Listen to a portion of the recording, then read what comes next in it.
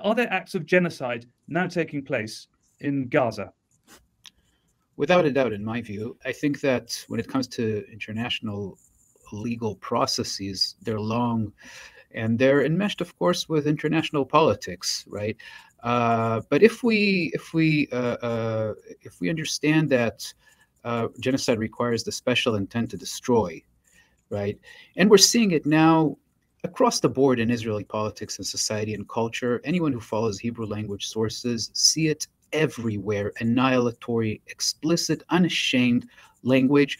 We see it at the very top, as you said, Chris, the Israeli president, army officers, everything will be eliminated. Yoav Gallant, Daniel Hagari, Israeli army spokesperson, the focuses on destruction and not accuracy. And of course it is. Thousands and thousands of bombs, right, within a few days. The use of white phosphorus. And, you know, there's no time, but I invite readers to check what that means. It's a kind of weapon that burns, right, in air, and nothing can stop it. Once we have the special intent that is just on display here, and I explained why, because of the use of the Holocaust in this way, because of the portrayal of a world turned upside down, which I want to remind everyone, Putin did just that when he invaded Ukraine. He talked about, quote unquote, denazification. And this was after, by the way, 2 years earlier, he was at Yad Vashem, celebrated, right, as an icon of the West, invited to a big international conference at Yad Vashem, where he distorted the history of the Holocaust, right? Presented a distorted picture that elides the German-Soviet pact in 1939 that allowed the destruction of Poland, presented Ukrainians at Yad Vashem as primarily Nazi collaborators, and then used this portrayal and this language when he invaded Ukraine in February 2022. And we're seeing it right now as well. And that explains also the annihilatory explicit language on, for example, Russian media that we've seen, and also the unashamed and explicit, because if we're talking about Nazis, then there is no law. Everything is permissible, right? Now, when you take the special intent together with the kinds of violence that we're seeing, because of course, not every time that we see bombings of civilian populations, we can talk about genocide. It doesn't really matter for the people under attack, of course, right?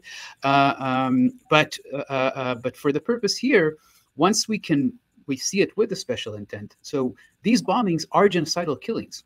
And once we see an explicit, now think about it, Yoav Gallant took the 17-year-old illegal siege. Think about the levels of Israeli impunity, right? The longest siege in modern history.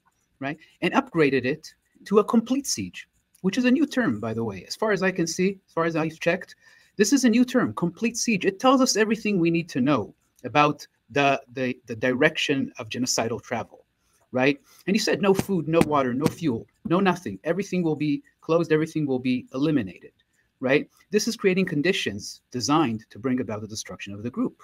So Raz, can I take that on then? So do you think when Netanyahu also talked about recasting the Middle East, this would change it forever?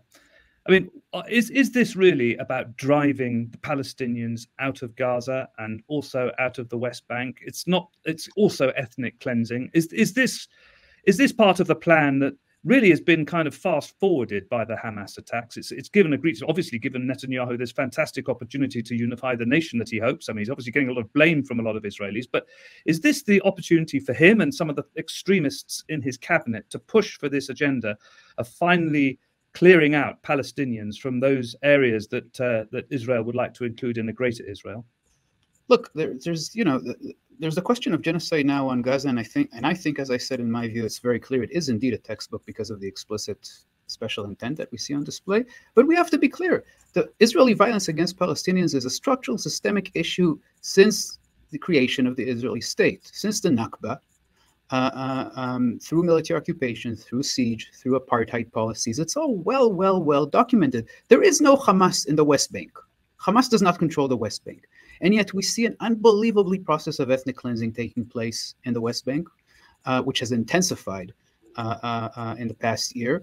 Now also, by the way, right? There is no Hamas in the West Bank. Israel has killed dozens of Palestinians since the 7th of October in the West Bank, has accelerated and intensified this ethnic cleansing with the destruction of whole communities of Palestinians now under Israeli military occupation, right? There is no Hamas, right? So yes, absolutely. This Hamas attack was an absolute war crime, without a doubt, right? But we have to see this in a larger context. This does not in any way justify this horrendous crime, this mass murder of more than 1,000 Israelis, and probably more now with the new numbers coming out, right?